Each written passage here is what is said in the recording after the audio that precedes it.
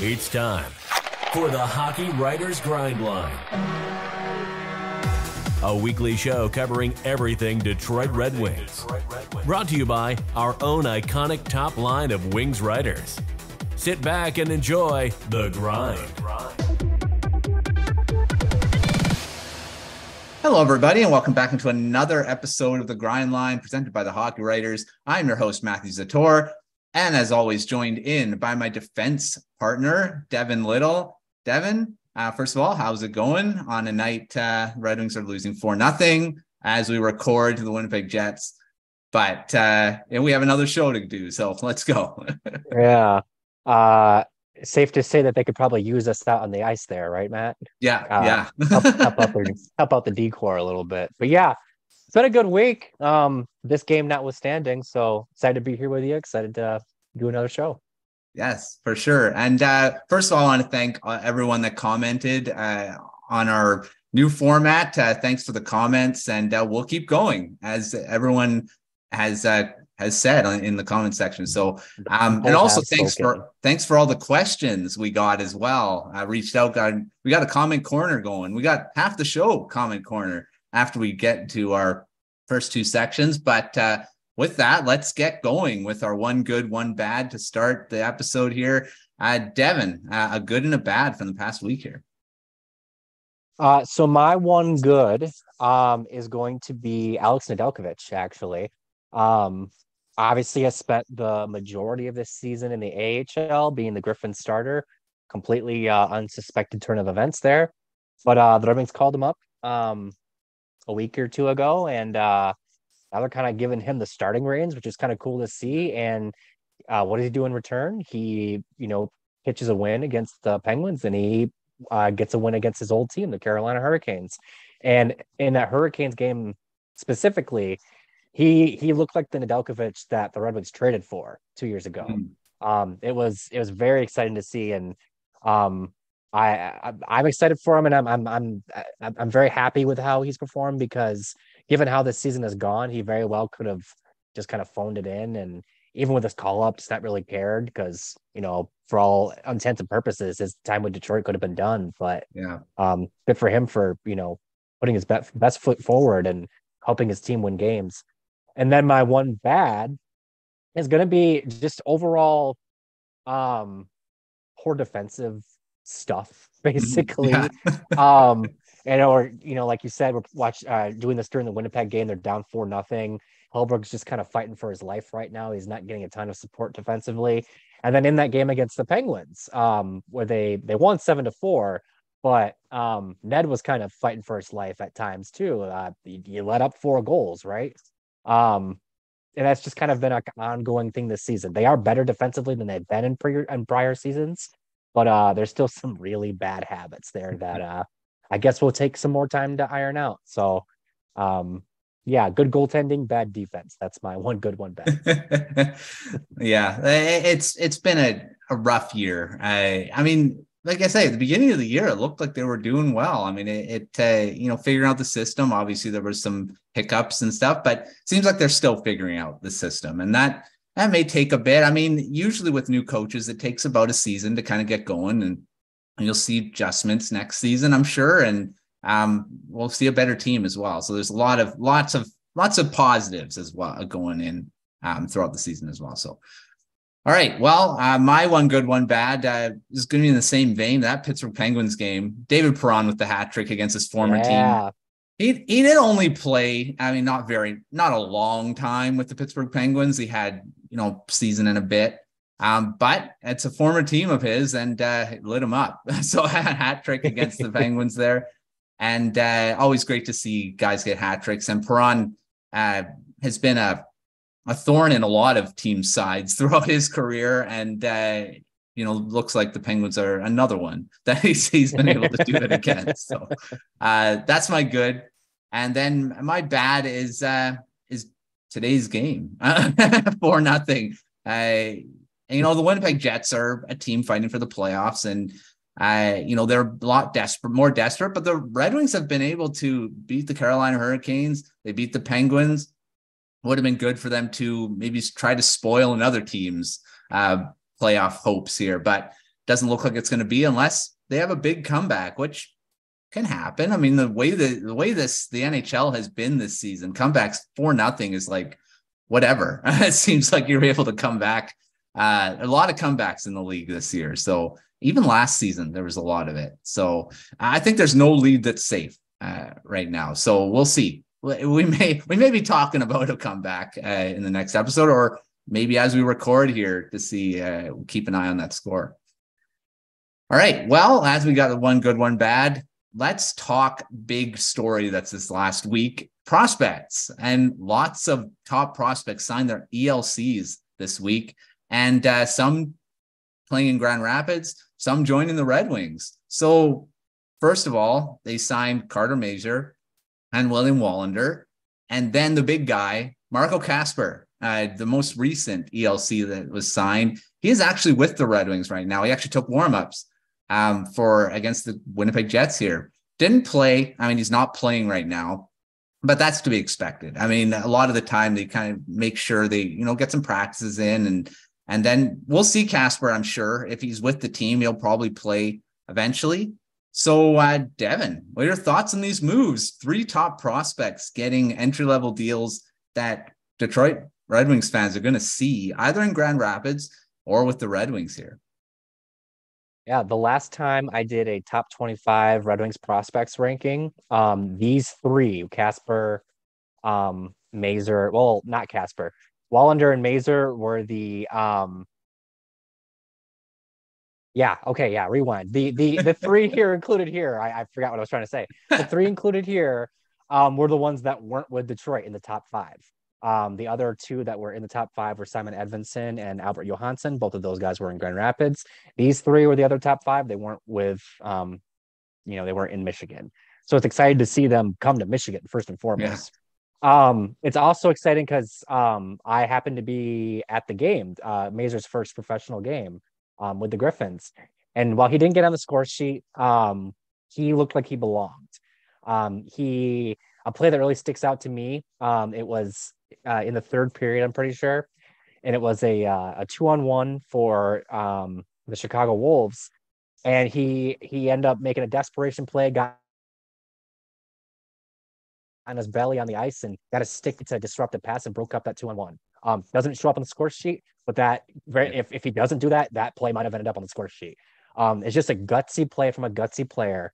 I bring up Tyler Bertuzzi a lot when I talk about Carter Mazur because I think he can be that type of player. Mm-hmm. And those are the type of, maximum effort, do everything you can to help your team plays that Tyler Bertuzzi makes. So to see him already doing it in game 1 of his pro career is like, oh yeah, this kid is going to be exactly what I think you're going to be. And then, Wallinder, very excited to see him play. Just adding more to that loaded pipeline in the on defense, which we'll talk about here in a little bit. Mm-hmm. And then Kasper, I mean, I'm just shocked that he skipped the Grand Rapids phase. They have him already with Detroit. I'm excited to see him play. And then my final thought on this is, a couple weeks ago we had Jacob and Dayton on, and we talked about the status of the Red Wings rebuild, right? And how even Eisenman said that, you could make an argument that they're not where they should be. Well, now they've got Mazur signed, they've got Wallinder signed, they've got Kasper in Detroit. I think that now that these prospects are here, I didn't even mention Simon Edvinsson, who's been playing with the Red Wings recently too, right? Yeah. I think that now we're starting to get a really real idea of where this rebuild's actually at, because this is where this is what a rebuild is about. It's about your prospects. It's about adding, creating your future nucleus. That nucleus has basically just been Seider and Raymond the last 2 years. Yeah. So to now have Mazur and Wallinder and Kasper all in Michigan now, you can start to see where this rebuild is headed. And I think that's exciting. And I think that now I kind of want to go back to 2 weeks ago and kind of have that conversation with Jacob and Dayton again and be like, haha, not so fast. Yeah, this right. rebuild is it's maybe not where it should be, but the most exciting prospects they have are as close to Detroit as they can be, or some of them are in Detroit. So full speed ahead on this rebuild. For sure. And it's crazy how all three of them signed in this last week. I mean, Yeah. you don't see that very often. Fun week. Mazur coming off a great season in the NCAA. I mean, an alternate captain, one of their top players. He had over 22 goals, 37 points, almost matched his career high from the previous season when he had 38, but he did have a career high in goals. So, great season for him, and coming over, and like you said, looks like he belongs in the pro level. Yes, only he's playing as we record right now as well. So he'll get his games. We'll see if he gets a call up or two. I mean, I probably won't see him this season, but he's in Grand Rapids right now. Marco Kasper, we will probably see him in the NHL at some point if he's up here. And he's also coming off a pretty good season with Rogla, 8 goals, 23 points. And that's pretty good in the SHL, and had 3 assists in 9 playoff games as well. So, we'll see what he looks at the NHL level, and that's going to be exciting in his debut whenever that comes. And we'll be talking about it, I'm sure. I'm glad he's not playing as we record here, because it'd be good to dissect his game. So that'll come, and hopefully it's this week sometime. We can talk about it next episode, but we'll have to find out. And Wallinder, I've always loved him as a defenseman. I've had him in trade proposals for the Canucks in a long time. So I'm sure he's not going anywhere. And now that he's signed with the Red Wings, he's a big part of the future defense, because he's got a great future in the NHL, I think. And we'll talk about the defense. Let's talk about it right now. We'll start our comment corner, and this is a segment we used to have a lot. It was a regular segment when Pat was the host, and we've brought it back. And again, thanks to everyone who put comments. We've got quite a few questions we'll go through here. So let's start off with one, and this is about the defense. And question is from Ripe French Toast 16. What a great name on YouTube. And the question is, how bright is the future of Detroit's defense? And this is even with the lack of right-handed D-men in the system, which we've talked about at length, that there are over an abundance of left-handed defense, and the right isn't as strong. So let's talk about it. Devin, what do you think? How bright is the future of the defense, even with that left side logjam? Well, consider that the following are all Red Wings prospects. You got Simon Edvinsson, you got Albert Johansson, William Wallinder, Donovan Sabringo, Emil Viro, Shai Boom. Who else am I forgetting? Jared McIsaac. Who else? Anyways, you get the point, right? That's more left-handed defensemen than there are spots in a lineup. And I didn't mention Zator, and anybody else who's currently signed to be with the Red Wings. So I think that the future is very bright, just because you have more talent than you know what to do with, basically. Yeah. The handedness thing is potentially a problem, and something that they may need to address in the future. But there's no rule that says you have to have 3 lefties and 3 righties. That's just kind of the ideal setup. There's no rule that says that, though. And to that point, if you have an abundance of something, you can use that abundance to address an area of need. If you have, if there's a team out there that has a righty that they need to move on from, and they're looking to add a lefty, boy, do they have a really good trade partner in Detroit, right? And you can't make those moves unless you have an abundance. It's not necessarily smart to trade from an area of need to address an area of need. You want to trade from an area you have an abundance, and that's what the Red Wings have. So I think the future of Detroit's defense is very bright. Not just because of the guys at the top, Zator and Edvinsson. I think those are like the workhorses that the seed core is going to be built around. But to then add the Wallinders, the Johanssons, and others to this group, I think it's going to be a big blue line. I think it's going to be a surprisingly mobile blue line, a skilled blue line, and a blue line that isn't afraid to assert themselves physically as well. I think it's kind of the perfect combination of what you want from defensemen. So I think Seider's kind of the blueprint, and I think that's a really good blueprint to follow for what this defense is going to look like in the future. So to wrap this up, how bright is the future of Detroit's defense? So bright that I need sunglasses. Perfect. I mean, the thing is, and there's so many defensemen. I'm looking at them, and I'm excited to see them all. I mean, Shai Boom. I mean, he's going to be a beast in the NHL. I believe, and that's a guy that he can be physical. He's mobile. I had a great season with the University of Denver, 21 points in 38 games. That's only one of the many that we've talked. Wallinder we've talked about already. Another guy, Milviro. I mean, yep. He's again not a lot of points, 10 points this season in his first season in the AHL. That's not a lot. But that's not what his game is, right? He's more of the quiet type, right? Yeah. Well, I'm totaling both.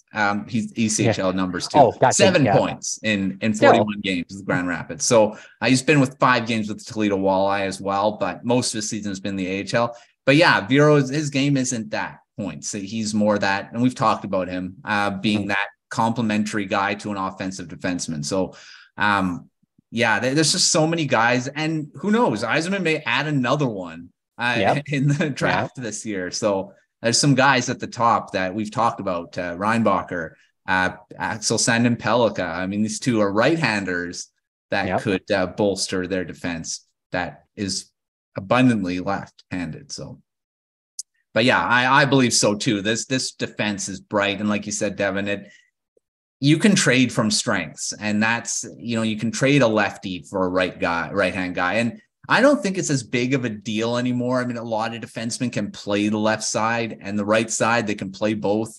It's just something you have to learn because, some teams have a lot of one side. I mean, you're never going to play because we want to have the left, right. I mean, that's not always the case. So they have a lot of good defensemen, and it's going to be a bright future. It's very, very exciting to watch in the coming years as they get here and develop.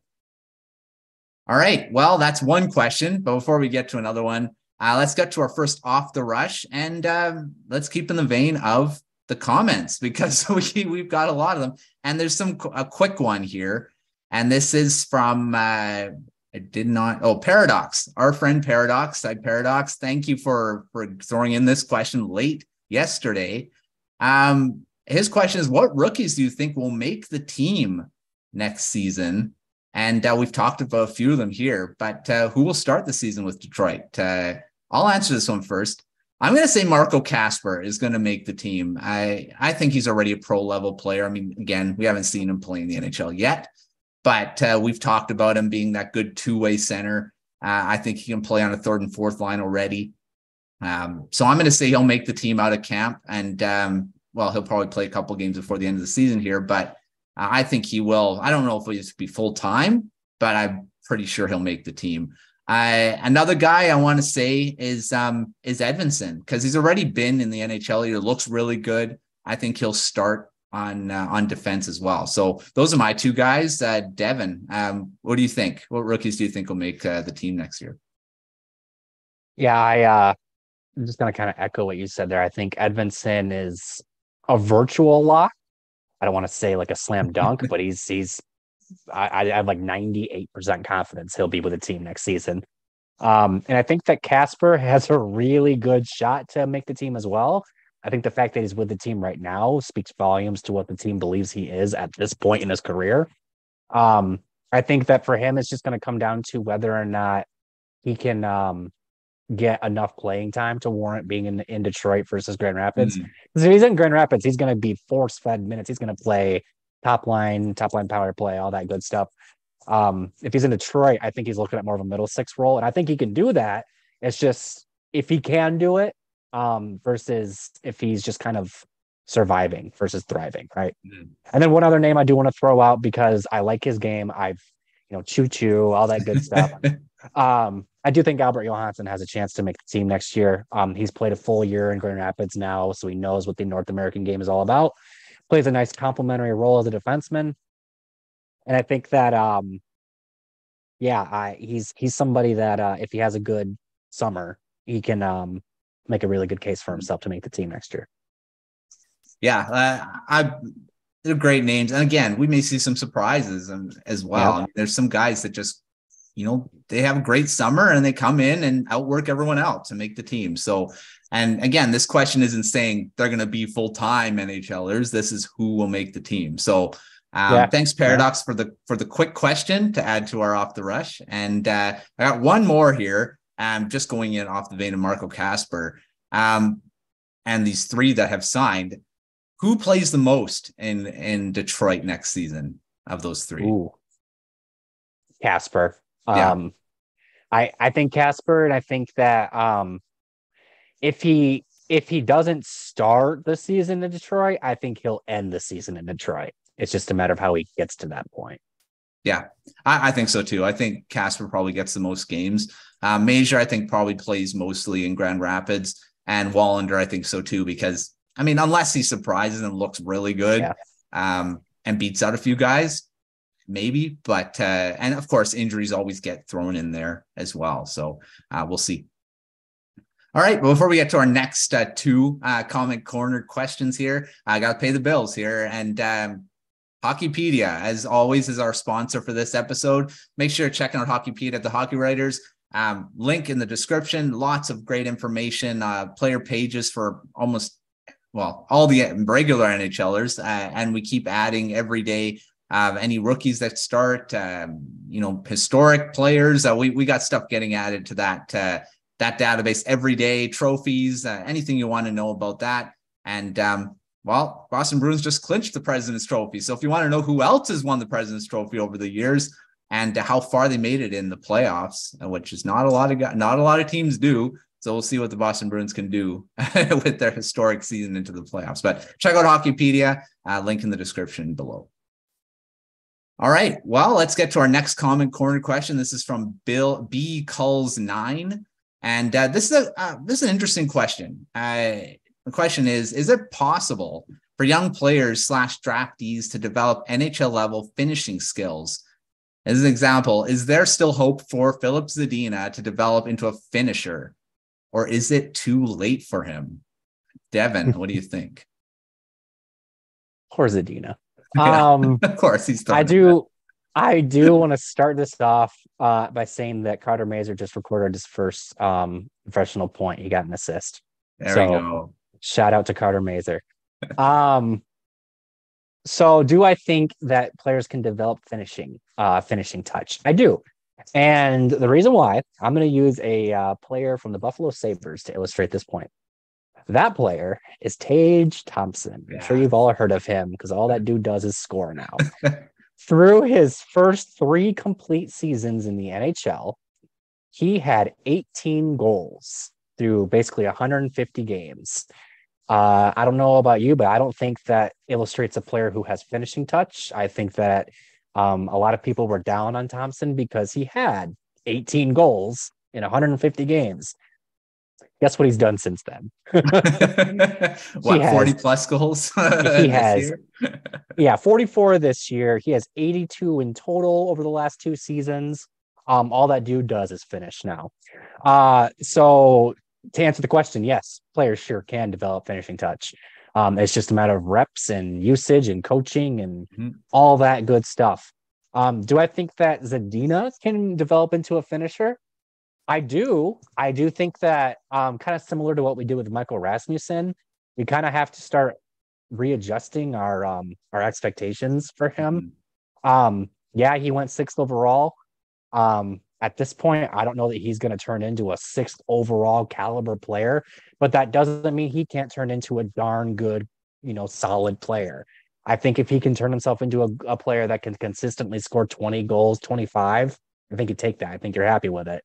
Yeah, probably not who they should have picked, but you got to make lemonade out of lemons when you have them. Michael Rasmussen probably drafted a little too high, but at this point, I don't think anybody dislikes the fact that he's on the team because you made the best of it and you turned him into a player that is useful. So do I think you can develop finishing? Absolutely. It's just a matter of time and reps and being put in the right position and coaching, all those things I said. And I think for the Red Wings, that's going to be something that they really need to get, whether it's in the draft or free agency or a trade or whatever. I don't know that they have like a bona fide finisher on the team, and that is kind of a big problem for them. They have plenty of guys that can create plays, but you can create all the plays you want. It doesn't matter if you don't have anyone who could finish them. Yeah.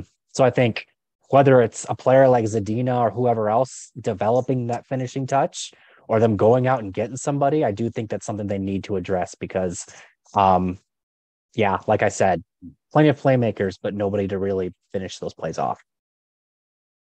Yeah, I agree. I think it is possible to develop that. You have to have those skills in the first place. I believe. Absolutely. I mean, you can't just all of a sudden become a goal scorer. But Zadina has shown in the past that he can score goals. I mean, there's a reason he was drafted so high and why he was ranked so high during that draft. It wasn't like Detroit reached from the 7th round and picked him in the 1st round. I mean, this is a guy that was ranked to go there. So he had finishing skills. Lots of scouting reports said he could. So it's just he hasn't been able to put it together consistently in the NHL, and that sometimes happens.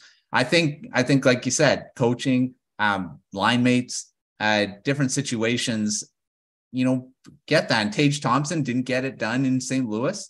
I goes to Buffalo, and whoever coaching told him how to do some certain things, or just development in general, got him there. And Zadina can get there, I think. Not saying he will. I mean, sometimes it doesn't happen. I mean, there's guys that it just doesn't come together. And unfortunately, that could be with Zadina, but he could definitely develop that finishing skill. It'll just depend on if he gets in the right situation. Also may not be in Detroit. And that's what Thompson had the same thing. It didn't happen in St. Louis. Once he was traded, and that's when it started happening in Buffalo. And so Zadina may have to blossom somewhere else. And we'll see if it's going to be in Detroit or he's traded to another team. All right, next question. And this is on the offseason. And this is from Dr. Detroit, another great name. Who are the Wings re-signing and who's hitting the road? And do you see them involved in trades with other teams that have big UFAs to sign to big contracts that have, I'm guessing teams that have to shed salary? So I'll answer this one first. I think there's a few guys that will be re-signing. They do have a lot of free agents that are coming up. I mean, guys like, let's start off with the guys I think aren't going to come back. I don't think Chason is coming back. I think he's a guy that just kind of got a flash in the pan here. And like we said in the last episode, there's a lot of guys that are we talked about these rookies that like Marco Kasper. If you re-sign Chason, he really has no room to come into the lineup. I don't think he's coming back. There's P.S. Suter. I think he's not coming back either. There's another guy that's, he had a good season when he first came over, but I think there's other players that have kind of played better and taken up. But I mean, that's another guy that could come back. I think he probably won't. Let's see here. What other guys? Yeah, I think those are the two for me that aren't going to come back. There's Jordan Osterley, I think will be a guy coming back because I think he's been a really good depth defenseman for the Red Wings. But again, there's other defensemen that are coming up as well. But I think he's coming back. So, Devin, what do you think? Who's hitting the road? Who's re-signing? And that other part of the question, I'll answer after you.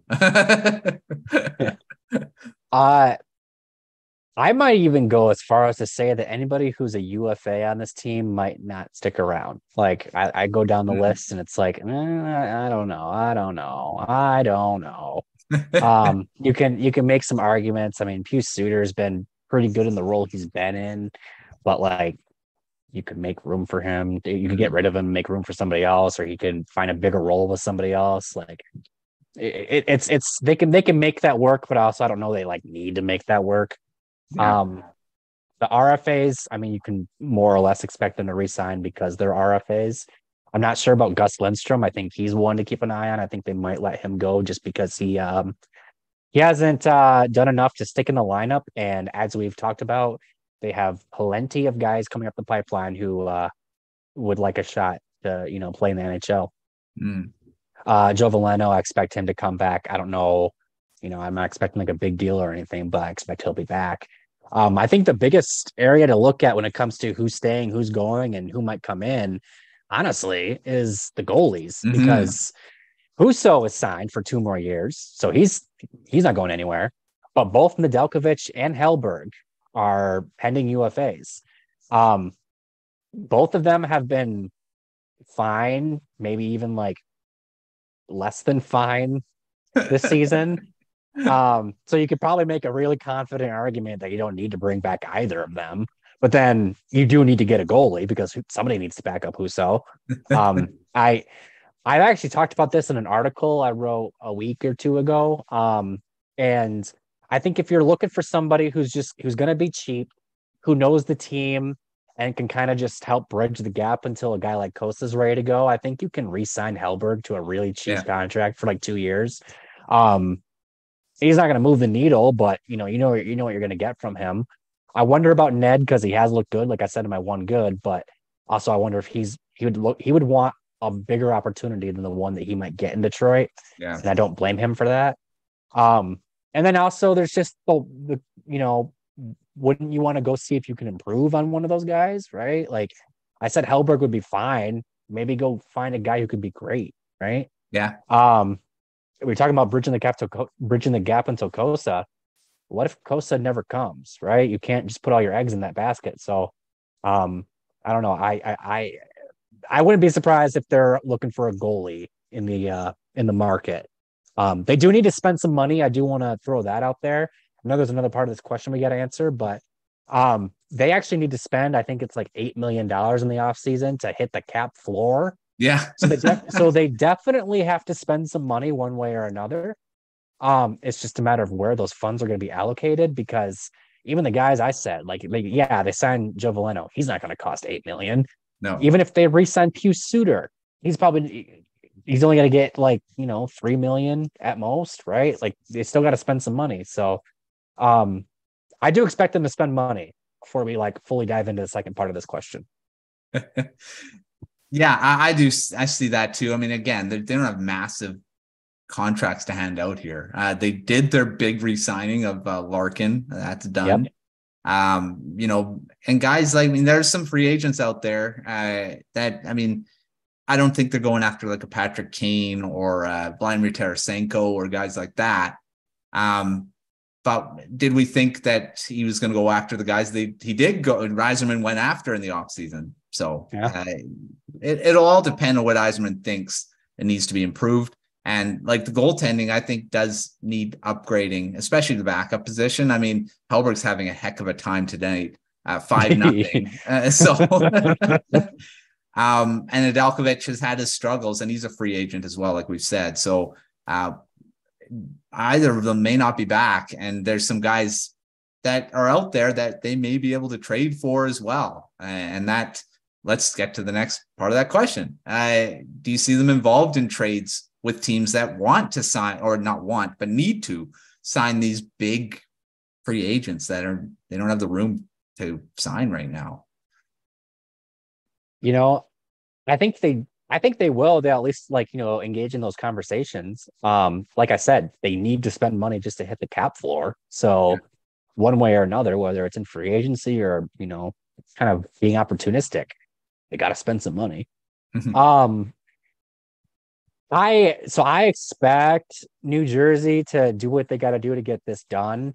But if Timo Meier doesn't get signed by New Jersey because they can't make it work or whatever, I would expect I expect the Red Wings to knock on that door and see what it would take to get him over. I don't have many examples of players that they could cash in on where it's like, that team might be cash strapped. But I did vaguely answer the question. I think they will utilize their financial flexibility. Just like they did this last season. Like you said, Matt, they went on a spending spree this past summer. They spent over $20 million in cap space just to fill out the roster, right? And as much as I think that they could just bring up a bunch of kids and improve their team next year, they got to spend money. So I don't expect them to go after like the Canes and Tarasenko's, like you said, but also they could. Yeah, they Like definitely they could. certainly have the space just to throw a bag at somebody. I would. I'm not predicting this to happen, but I could see Tarasenko. We just talked about how they could. They need somebody who can score, and Tarasenko's pretty good at that. So, Yeah. um, yeah, I expect them to spend money. It's just a matter of how they do it. Yeah. True. And Yzerman's gotten, I mean, look what he did this deadline, getting all these picks and, Yeah, and stuff like that. And real quick to that point, good. Thank you for mentioning that. Yzerman did say after the deadline, that he doesn't necessarily have to use those picks at the draft. Like he's very much open to the idea of using them to acquire help right now. So if those opportunities are out there for him just to flip a draft pick for somebody, kind of like what the Senators did with Alex DeBrincat this past year, I would expect him to be engaging in those conversations. True. And I don't know. I'm pretty sure it was an article you wrote about Carter Hart in Philly. Yeah. So the Flyers are an interesting team in the offseason of what Danny Briere does, because they may make a few forwards too available, and Yzerman may be able to grab some guys out there. We'll see. But yeah, Carter Hart's an interesting one because he's still relatively young. It could be a real long-term solution wherever he goes. I think he definitely is a guy that they could trade. So yeah, that's going to be interesting to watch what Yzerman does, because he does have some assets that he could flip, and like those draft picks that he got, and he's already said that he's open to doing it. So we'll see. That's going to be an interesting storyline to watch as the draft gets going, and on the draft floor after that, whatever. Because he's got picks in the future, not just at this draft, but later on as well. So it's going to be interesting. All right. Well, thanks for all the questions, guys. I mean, I threw out that call for questions, and so thanks for providing, because we have a whole episode that we were able to do and dedicate to. So let's get to our last off the rush, and we'll finish it off with another question from Dr. Detroit. He added on, and it's talking about the power play. And his question was, should the Red Wings power play coach stay or go? Want to point this out to Alex Tanguay is technically, I get he runs the forward group, but Lalonde said at the beginning of the season that it's more of a committee approach. So let's talk about what does the power play need to improve, either systems or players or whatever. Devin, what do you think about the power play? Well, I do think it's not a terrible idea to get a new set of eyes or, some fresh thinking in that group, if that's what it comes to. But, like you said, it's not one person who is at fault here. I think this is where their lack of a finisher is like very apparent. Because, they've had plenty of power plays where they move it around well and they kind of get their looks and whatnot, but it doesn't matter if you don't have somebody who can, finish with regularity. That's, obviously the situation got really bad, but that's something that they, that's what Vrana was there for. That's what Vrana was in Detroit for, was to be that guy. And they definitely miss him as that finisher. I realize that that's not something that's like scheme or, whatever. It's go get better players, but like for real though, like they need to add somebody who can finish with some consistency.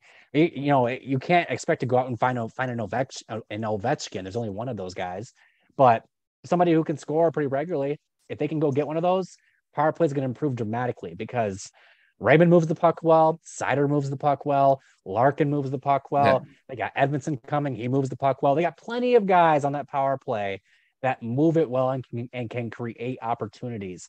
It just comes down to who can finish them. And right now, they just don't have enough guys that can finish with regularity. Yeah, I agree. And the thing is you can have the best system and no one finishes chances. It doesn't matter. It doesn't matter what you got. So and Varane is having quite the season in St. Louis right now. So change of scenery seems to be doing him well. All right. Well, thanks again. Thanks for all the questions, and we loved answering them. So thanks to Dr. Detroit, B calls 9. I want to get his name right. Right French Toast, 16. And of course, Paradox for always commenting. We love your comments, Paradox, and we love the comments from everyone. So keep throwing us our way. So we're not just going to have a comment corner just this week. If we get enough questions every week, we'll have one again as a regular segment. So keep those questions coming in the comment section. Anything about the Red Wings, make sure you're putting that down there, and we'll answer them. And I'll throw out another call for questions as well, just to kind of remind you guys. So there you go. Thanks, Devin, for joining another episode of the Grind Line. And it's still, I believe it's still 5-0. So the comeback was not on. So and thanks to everyone for watching another episode, and thanks again for the feedback on our new format here. We'll see if we can have a guest next week, but it may just be the two of us again, our defense duo here. So make sure to check out the HockeyWriters.com for all the articles from Devin and all the Red Wings writing crew. As the offseason gets going, as the draft gets going, there's lots of content that's going to be out there. Once the offseason starts, the fun begins, actually. There's going to be a lot of content, draft targets, our regular coverage there. So make sure to check all that out, and any coverage we have as the season winds down. Thanks again for watching, and we'll see you next time on another episode of The Grind Line.